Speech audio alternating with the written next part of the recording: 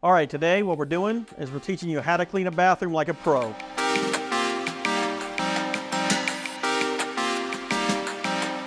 So we've been cleaning bathrooms for a long time, and when you clean a restroom, everybody knows how to clean a restroom, right?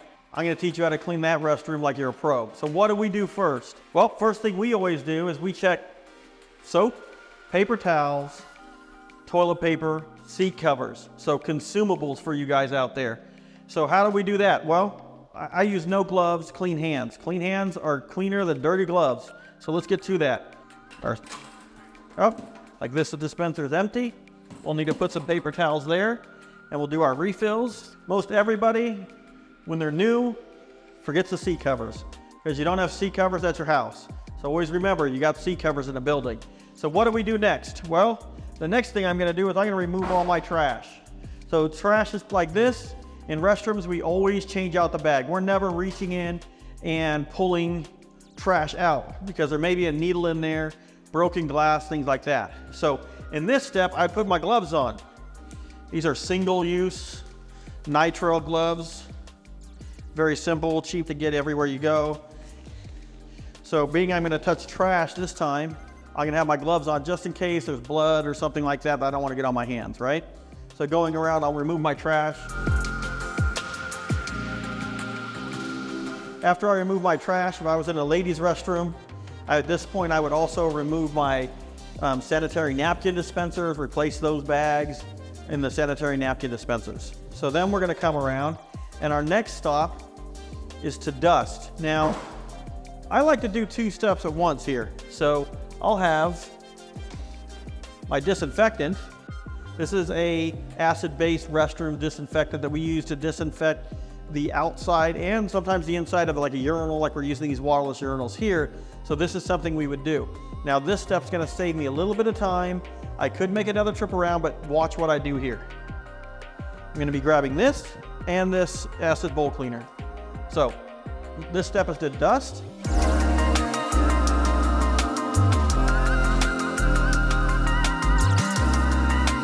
So disinfectant takes time, I call it dwell time, to kill whatever's on the surface. I want to leave it on the surface as long as possible because I want it to be clean for me. Yes, it's great for the customer, but by the time I get to it, I would love for it to be clean. And this is my phosphoric acid that we talk about a lot. That takes time to get the lime scale, maybe the ring out of your toilet. So while I'm dusting again, this is all going to be doing its job. Same thing here. This is a waterless urinal. So disinfectant throughout. Now I'm going to let that sit, and I'm going to sweep the floor.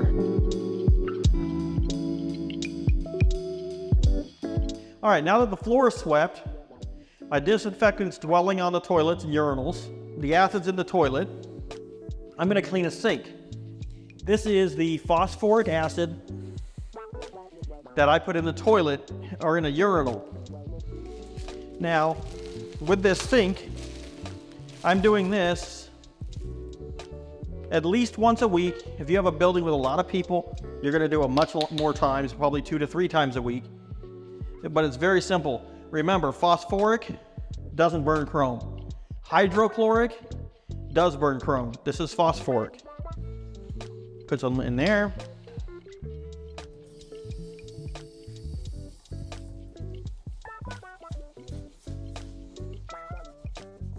Make sure you're getting your drain spout. This removes all that lime scale. And this, you don't have to let it sit. You can clean this, and you always want to dry it. So clean it, rinse it, dry it. This guy will go into my clean side of my tote. And then I'm going to move on to my physical cleaning. So I've got two things here. I've got a countertop and I've got a mirror. For a mirror, we're going to use 543. Just a simple glass cleaner. So I'm going to clean the entire mirror. So that's clean. So this is the 315. This is the same disinfectant. It has a slight bit of acid in it that I use on the outside of my urinal, on the outside of my toilet. I'm going to use this on my countertop. So again, green towel. Notice I'll always clean the tops of things.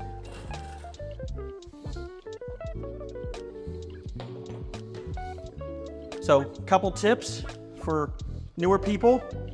We're always shining our fountains, and I'm always what I call setting the faucet handle. I'll come into restrooms like this. We want it straight, and we want to see what it looks like to be the customer when they walk in the morning.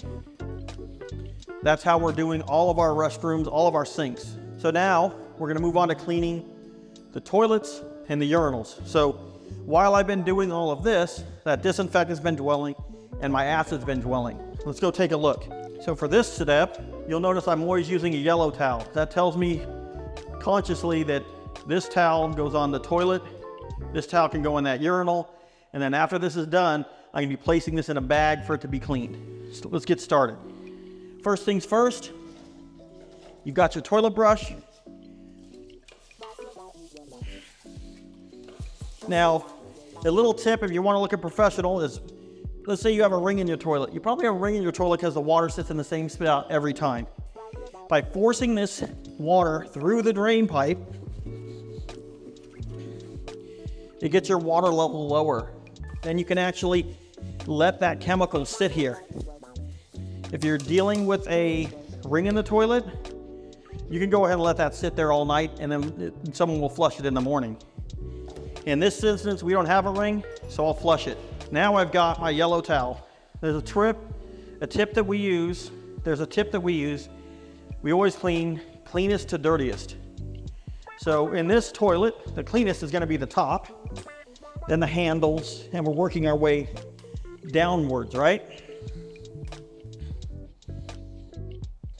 We always put the toilet seat down, bases on both sides, and now we move on to our urinal. This is a waterless urinal.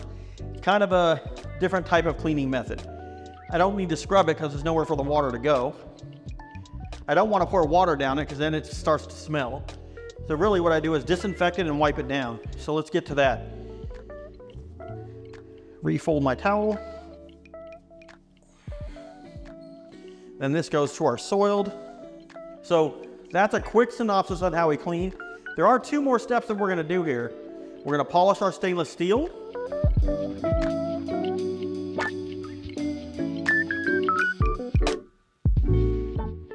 And we're going to mop the floor.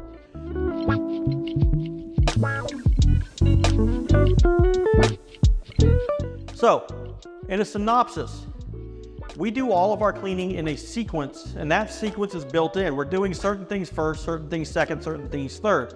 That enables us to watch the people that we've trained and see how effective our training is. So in this, you noticed most complaints come from missing soap, toilet paper, paper towels. That's the first thing I'm doing when I'm walking in. That's alleviating that complaint. Then we're looking at dusting, putting disinfectants in, so on and so forth, that every time it just becomes a routine. That's how professionals make money in this industry. And you wanted to learn how to clean a bathroom like a pro? That's how you clean a bathroom like a pro. Again, thank you guys for watching this video. Go ahead and leave that comment, like, subscribe, do what you guys do. If you want to see different content, go ahead and add that in the comment section.